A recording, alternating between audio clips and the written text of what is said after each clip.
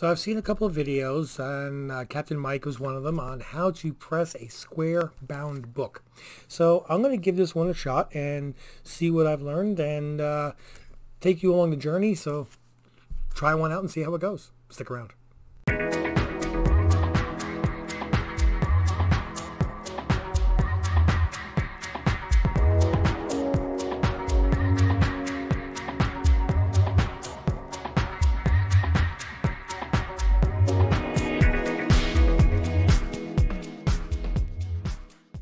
So we have a square bound book here. It's an X-Men annual number 14, first, they say cameo appearance again, but some people say it's the first regular appearance, whatever. What I do know is that it's in desperate need of a pressing, and even with a pressing, it's at best going to be in 9.0, and I'm happy with that because I bought this just as an experimental book. What I was most concerned with was that the book, the square bound edge, was still pretty square. Because I wanted to experiment. Yes, there's other square bound books that I could experiment with, but at the price I got this for and the potential that I could get for it, it was worth it. So a couple of things that you have to try to remember when doing a square bound book is two main factors. One, when you're pressing a regular book, you just want to press the whole book. On a square bound book, you don't want to press the spine. You want to try to get all the wrinkles and everything else out as good as possible, but the spine itself is supposed to be square, and if you put too much pressure on that, it'll round it out and it kind of kills it. The other thing is that these books are not held together with staples. They're held together with glue. So what you have to do here is not just, you have to control the pressure near the spine, but more importantly, you have to control the heat. So I usually set my heat around the 145, 150 range. I'm going to bring the heat down on this to about the 130 range. And we're going to check this with the temperature gun and everything. And we're going to do this step by step. So let me stop this right now so I can start getting set up. Okay, so the first thing we're doing is we're figuring out the thickness of the spine itself. Now, there are different ways of doing this. I like to be, stupid me, super precise. So I use what's called a veneer calipers. Okay, I have a Mitutoyo one, it's digital, but you can actually get one at Home Depot or Lowe's for I think it's like 20 bucks. This one's more like a 3-digit one. I use it for work. And what I'm doing is I'm checking the thickness of the spine without squeezing it, just until you see the number. And I'm getting 153 and 153, 0.153 of an inch, and 0.148 of an inch here. So 5 thousandths difference here in the center. What I did, though, now is I took one of my backing boards and I cut it into strips. And now I'm going to be squeezing this a little bit. And I got this down to 160. And if I take one of these pieces out, it comes down to 138. Now that's where I have to, I really want to try to keep it as close to this thickness as I can.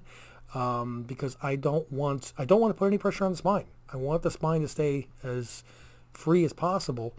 And get the pressure on the pages and everything else. So I'm going to leave that piece in there, which is putting it at about 160, so it's 8 thousandths of an inch thicker than my spine, which is about three times the thickness of a human hair. Just give you an idea. So now let's start setting it up in the heat press. All right, I'm recording this a second time because I forgot to put the microphone closer, so I couldn't hear anything. So I've got my book set up in the press. What I'm going to do now is check my temperature. I'm using my gun. And I got about 135 degrees. I don't want to go any hotter than this. Now on my particular press, it actually says 95 degrees. I found out a long time ago, the hard way, that my thermostat is not, it's off by 40 degrees. It's fine as long as it's consistent, which it is. But I still check my books every time anyway. So I've got my cut strips, and I've got one board in the center of here. And I'm bringing my cut strips over and putting them directly up against the spine, as close as I can get them. Okay? This is very important because you want to try to make sure there's no pressure on the spine itself. You don't want to press the spine. You're trying to press the rest of the book. Okay, then I got my next board, which I make sure there's no dust or anything on. Do both sides. It just takes an extra second. Make sure that you have a good, clean board. If you have any if you get a grain of salt on it or sand on this and you don't realize it, you're going to press a little divot into your book. So put it down nice and carefully. When you're doing these square bounds, you have to be very, very careful because you've got a lot more pieces in there that you could accidentally move.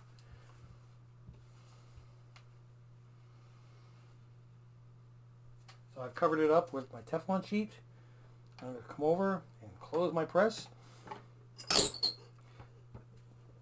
Now I've got my press. It didn't press that hard. It's just I'm not lefty. My press has springs, so basically it's going to level towards the side. It's not going to try to force itself against the cardboards that I have there. It's going to find the common spots and lower itself down. And I'm glad for this because I make sure that I put my spine on the outside, and that's how I press my pages more than my spine. I got this as a t-shirt press off of eBay. Does a very good job. I'm sure that there's better ones, but for what I do, this is fine. The only thing is you have to make sure that your thermocouples are set correctly. Now, I'm going to make sure that I keep this on for about a half an hour, and then I'm going to come over and turn off the heat, and after 24 hours, because I let it press for a while. After 24 hours, I'm going to open it up, and we're going to pull it out, and we're going to see what it looks like. And for you, this will be a second, but for me, it's going to be 24 hours. Okay, so we're going to open it up and take a look and see what we've got. Da-da-da-da. Turn our little fan off to the side. It's not hot anymore, so I don't have to worry about that. That gets out of the way. Seeing it now for the first time. Okay, it still stayed square. It stayed square, so that's great. I'm going to take it out nice and easy.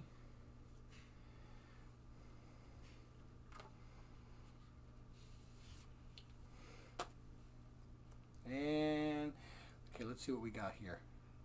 It helped a bit here.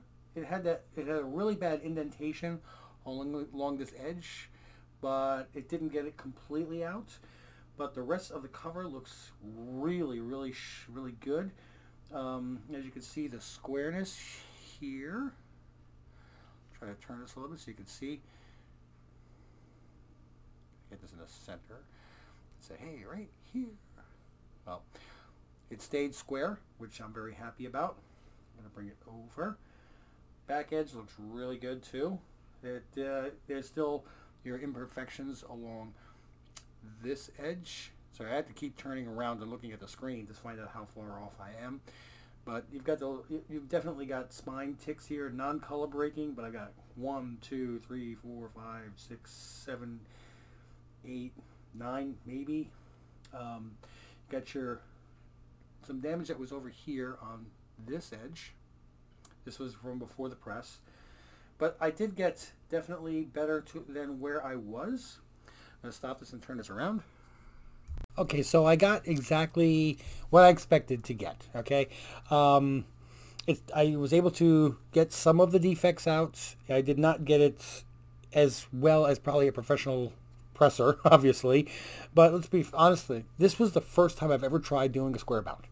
And it stayed square. The one thing I forgot was to bring my calipers back home from work so I could check to see what the thickness was after. That would have been really nice to know.